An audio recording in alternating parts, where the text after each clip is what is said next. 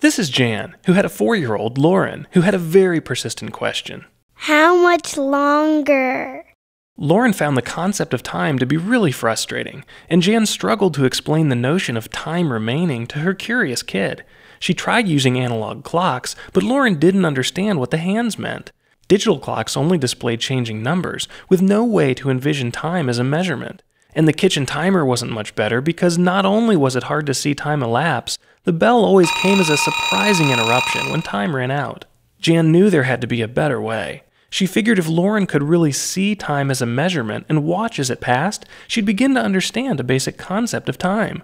This moment of insight led to the design of the very first time timer. As time elapsed, its patented red disc disappeared, creating an easy visual reference for the passage of time.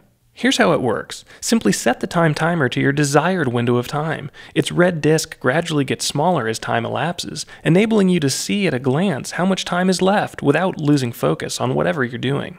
Teachers use time timers to manage transitions in the classroom, monitor standardized tests, and train students to use time wisely. Therapists and counselors rely on time timers' high visual contrast, large numbers, and ultra-quiet operation for special needs counseling, therapy, and rehabilitation sessions.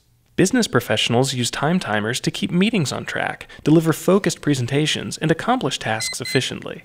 And parents use time timers to help kids focus on homework, manage TV or computer time, stick to practice schedules, and keep morning and bedtime routines on track. So whenever time needs to be measured or managed, whether in the classroom, the office, or at home, time timer products can help you become more productive, organized, and relaxed throughout the day.